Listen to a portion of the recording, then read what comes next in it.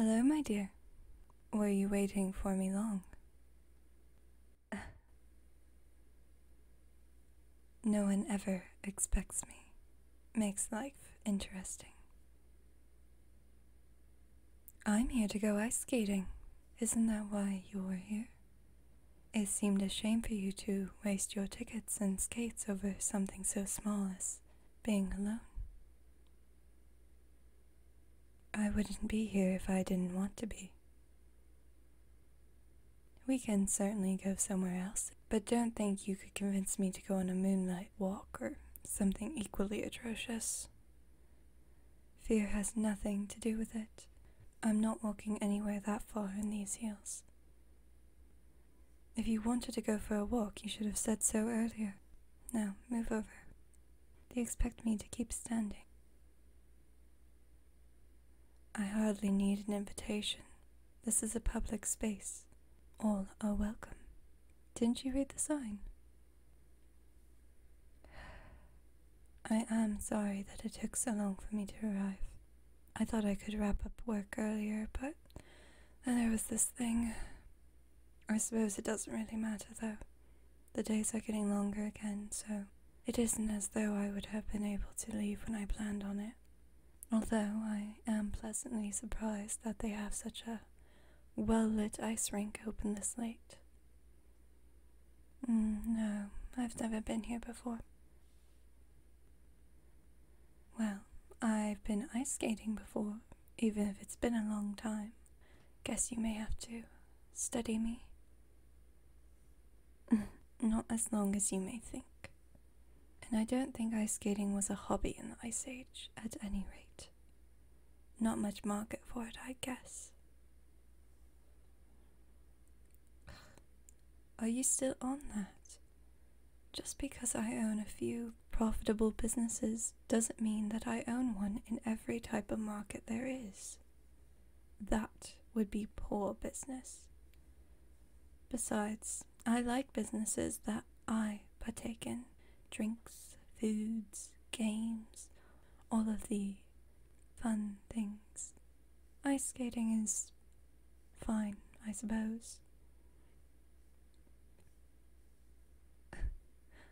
I apologize then, but don't think it'll happen twice. I had no idea I was required to give emotionally charged answers. I'll try not to fall over myself with my enthusiasm next time.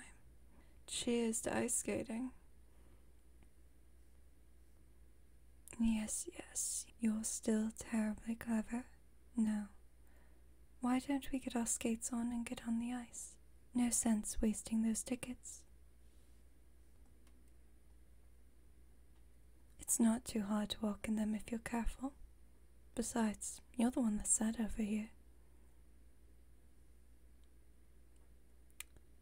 I don't know if you've noticed, but I am, shall we say, significantly more graceful than you. So, no, I'm not worried about falling. And I wouldn't worry about you either. I'll catch you. Probably. Well, if you fall showing off or are clearly not paying attention, I can't guarantee that I'll step in. You must learn your lesson somehow. Yes, about that. When we spoke last week, you were coming with that new friend to introduce them to the others.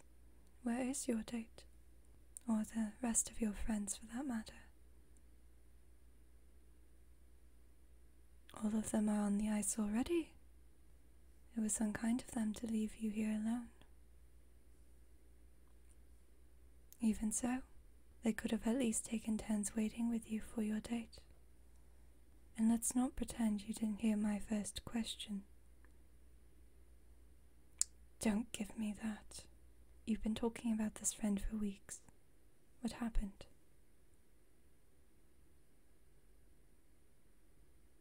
Your date was a fool, and obviously not worth your time if they couldn't see your value from the start.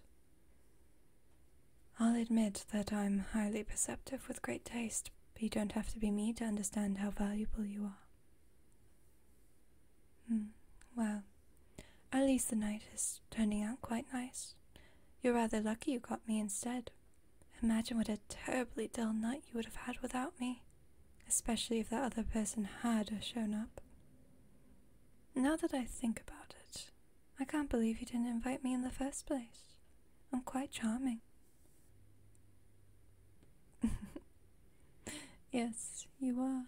Such is the luck of some people, but I think that's enough sitting about for now. Shall we go show up your friends on the ice? You can introduce me as your friend or your date. I don't particularly care, as long as you don't call me buddy or dude. Oh, no. Dudette is worse. None of them. Because they are some of the worst words humans have ever invented. Friend or date, those are your options. Well, why not lie? I'm here, aren't I? You have a date. Why should it be different now? Did you tell them who your date was? Then why not just tell them it was me, honestly? Save face tonight with a little white lie, so we can get on our way with having a pleasant time. Oh, my dear, are you sure your friends are the ones expecting a romantic date, or are you trying to get some more personal attention? Kidding, my dear. Your face is priceless. I hate to enjoy your misery, but I am glad your date didn't show up. We can make a pleasant night out of this and find you someone better. Clearly, I can't entrust the responsibility entirely to you. I know it hurts right now, my dear, and that's okay. Let it hurt. Do not give someone so cowardly enough to ghost you, and isn't even a ghost, power to ruin your night. Alright? Good. Now, get your skates on. Let's get this romantic date going. Excuse you, my dear. I could be a fantastic fake girlfriend. It's not that hard. Besides, I already have my ice skates.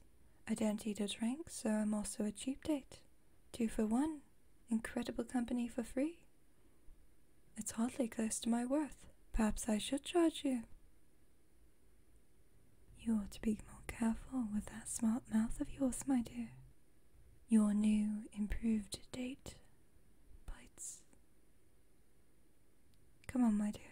No more sitting and waiting for someone who isn't even thinking about coming. Oh, don't be so down. We don't want to attract ugly. Luckily, you still have me, and I repel everything other than the utmost quality. What can I say? You asked for the best fake date you can get, and I have arrived.